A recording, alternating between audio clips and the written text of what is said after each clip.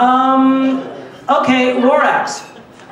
Everything was smushed together in this show. Everything was smushed together. Horton was there, Gertrude was there, Maisie was here. The only thing that was not smushed together and was the same from beginning to end was this book, which remains the most perfect telling of this story in musical form.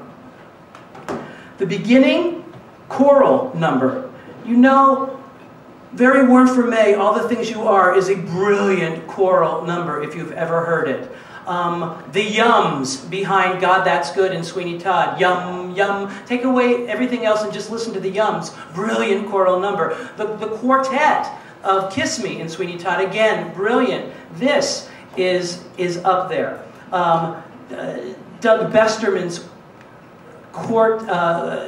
string quartet. Orchestrations, brilliant.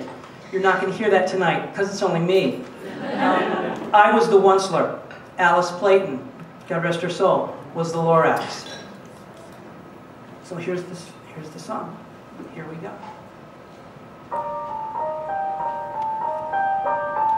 Hello? What is this place?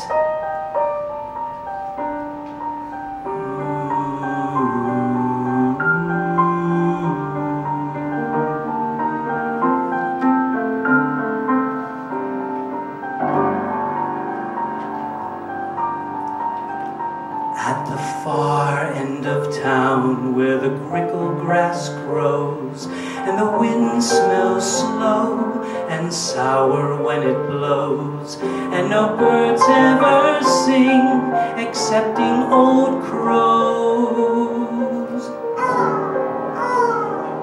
is the street of the lifted Lorax, and deep in the Brickel grass people say, if you look deep enough, you can see today where the Lorax once stood as long as he could, before somebody lifted the Lorax away. What was the Lorax, and why was it there, and why was it lifted and taken somewhere from the far end of town where the Brickel grass grows? The old Onceler still lives here. Ask him. He knows.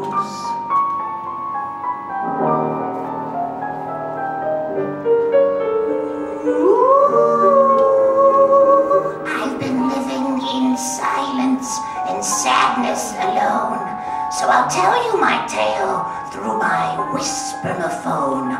It all started way back when the spring had just sprung, when the wind wasn't sour and I was still young.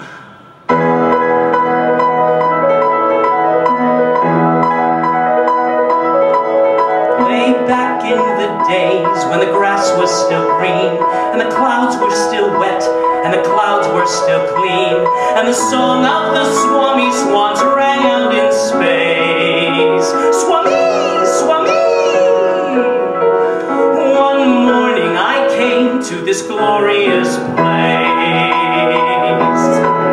When I first saw the trees, the truffula trees, the bright colored tufts of the truffula trees, mile after mile after mile after mile after mile after mile, in the fresh morning breeze.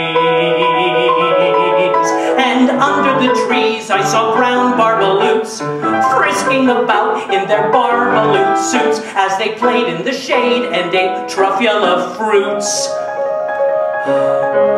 From the ribulous pond came the comfortable sound of the humming fish humming while splashing around. Hum.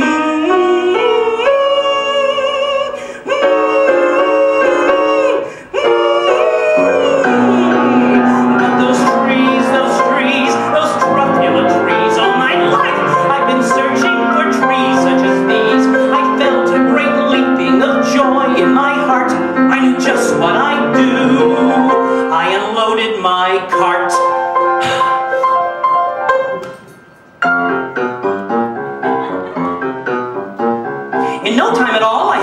small shot. Then I chopped down a truffula tree with one chop. Chop! And with skillful skill and need, I took the tuft and knitted a thneed. The instant I did it, I heard a gazump. I looked. I saw something jump out of the stump of the tree I chopped down. It was sort of a man. Describe him? That's hard. I don't know if I can. He was shortish and oldish and brownish and mossy.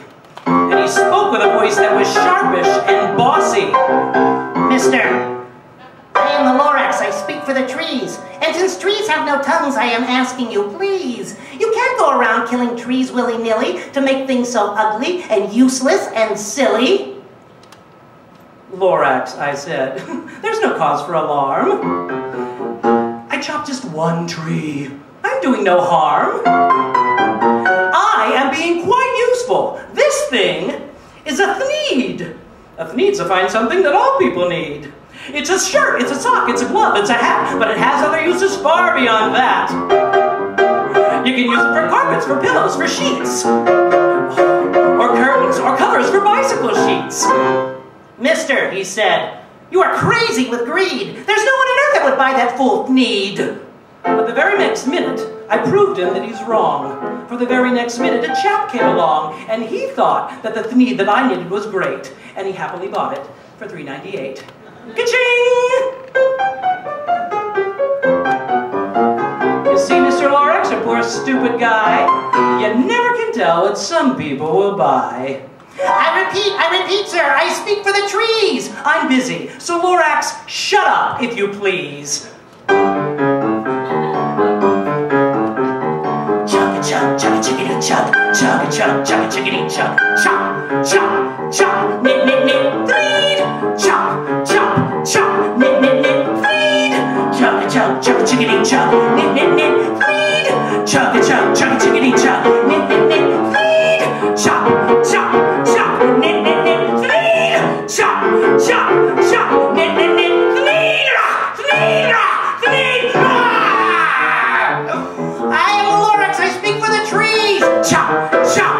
We just seem to be chopping as fast as you please! Chop, chop, chop! But I'm also in charge of the brown barbaloots, who play in the shade and eat truffula fruits. Now, thanks to your hacking my trees to the ground, there's not enough truffula fruit to go round. They love living here, but I can't let them stay. Good luck, boys, he said, and he sent them away. And I, the onceler, looked sad as I saw them all go. But business is business, and business must grow!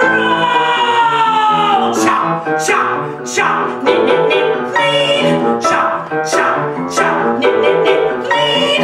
Onceler! You're making such smogulous smoke, my poor swummy swans can't even croak!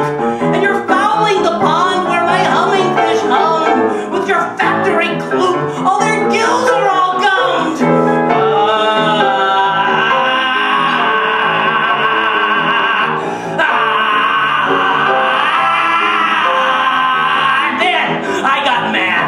Terribly mad, and I yelled at the Lorax, now listen here, Dad!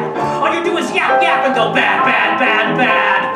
Well, I have my rights, sir, and I'm telling you, I intend to go on doing just what I do, turning more truffula trees into thneeds, which everyone needs! And at that very moment, we heard a loud whack. From out in the fields came a sickening smack. And then, in the silence, we heard a tree fall.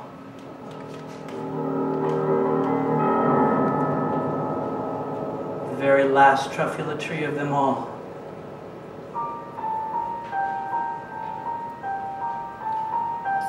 Now, all that was left beneath the bad-smelling sky was my big, empty factory, the Lorax, and I. The Lorax said nothing, just gave a sad glance, and lifted himself by the seat of his pants. Yes, he heisted himself and took leave of this mess. leaving one single word on that rock pile. Unless.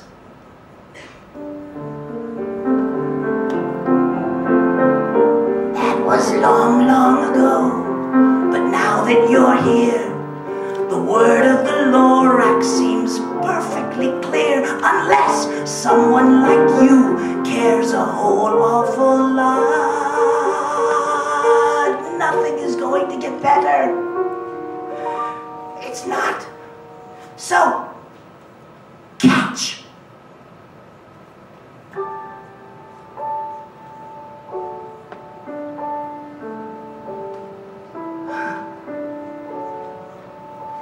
It's a truffula seed, the last one of all, the last one to grow, on the last tree to fall. Go home, plant the seed, treat it with care, give it fresh water and feed it fresh air. Grow a forest, protect it for as long as it stands. No matter how small you are now, the future's in your hands.